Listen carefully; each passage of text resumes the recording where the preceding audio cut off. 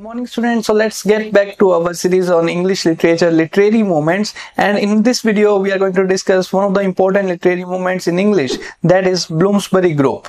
You can say that this literary movement came during the age of modernism, which has time duration from 1910 to 1940s.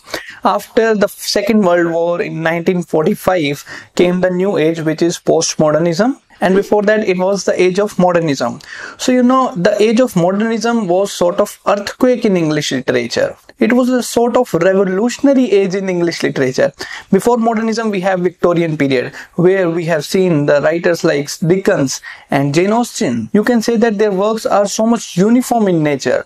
Dickens, Jane Austen, their plots were very uniform, very well designed, very well curated, conscious effort to make the characters very neat and clean, very uniform. But it is not in the case of modernism, which came just after Victorian period. These well-planned plots of Victorian period were broken down by the age of modernism. The age of modernism have a theme, have a technique, have a writing style of fragmented narrative, broken narrative. You can see T.S. Eliot, you can see James Joyce, Virginia Woolf, Portrait of Artist as a Young Man by James Joyce, Wasteland by T.S. Eliot, Mrs. Dalloway, Orlando by Virginia Woolf. All these works have fragmented narrative. Either they are writing in a style stream of consciousness, or they are referring it to different sources. Quite obvious, after the First World War, the world is broken down into the pieces, and this is visible in the works of modernism. So modernism is some sort of, you can say, earthquake in English literature. We see a lot of literary movements rising, Dadaism, Surrealism, so on and so forth. Alright, so we will discuss about Bloomsbury Group in this video, and before continuing our lecture on this particular literary movement, if you are one of those students who are preparing for UGC-NET or GATE examination in English literature, then you can simply check out our study material on both paper 1 and paper 2. Simply check the link in the description below to know more about our study material. Now without any further delay, let's continue this discussion. So first thing first, it was a group of writers who experimented with a lot of writing techniques, a lot of narratives, and the prominent writers in this group were Virginia Woolf, Leonard Woolf, who was husband of Virginia Woolf, and then Virginia Woolf's sister Vanessa Bell, her husband Clive Bell, Duncan Grant, Maynard Keynes, Lytton Strachey, Desmond McCarthy, and at last E.M. Forster. So you don't have to remember all the writers in this list. Simply go through the works of Virginia Woolf, E.M. Forster, and a biography written by Lytton Strachey. Talking about Virginia Woolf and E.M. Forster, it is not easy to go through these two writers, and it requires a separate video. So we will talk about Lytton Strachey in this video and his work, Eminent Victorians, and then we can go on to understand a few more things about Bloomsbury Group, which is important from UGC-NET perspective. Alright, so Lytton Strachey has written an important work, Eminent Victorians. You see, Lytton Strachey is from the age of modernism, and he is writing the biography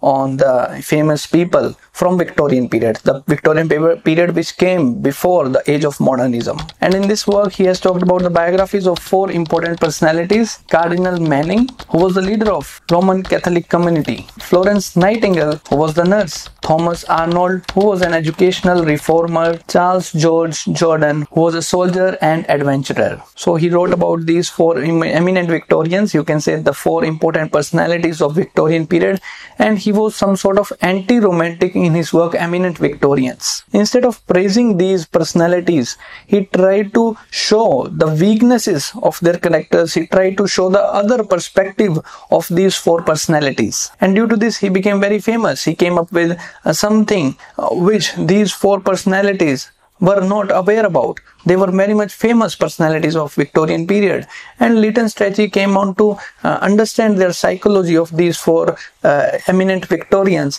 and came up with something anti-Victorian. In fact, the whole Bloomsbury Group was against the political or sexual perceptions of Victorians. They were the anti-Victorians. They tried to look at the political and sexual, you can say, perspective of Victorians through a new angle. In fact, most of their works have talked about, you can say, based on the queer theory, based on the homosexual or heterosexual things. For example, we have Virginia Woolf's Orlando. It is a sort of queer work. This work spans over 300 years, where we see the young boy, the protagonist of the novel Orlando, was transformed into a woman by the end of the novel. Even many claims that Virginia Woolf was some sort of bisexual or homosexual. She had her love controversy with Vita Sackville, who too was a novelist. In fact, the works of E.M. Forster, who is the famous writer, The Passage to India. In fact, the question was there in UGC-NET examination from this work, Passage to India. Even his works also revealed homosexuality, such as his work, Morris. Almost all the works or arts produced by these, you can say, writers of this Bloomsbury group was against the political, or you can say, sexual perspective of Victorians, and they depicted the same in their works. So this group was a part of Age of Modernism, which spans from 1910 to 1930s, or you can say before World War II, 1940s, 1939. Okay, you can say, and after 1945 came the Postmodernism. So this is what all I have to share in this video. I hope you found the video worth your time. If you are new to this channel, then don't forget to subscribe the channel for more updates on English literature. That's it for this video. Thank you.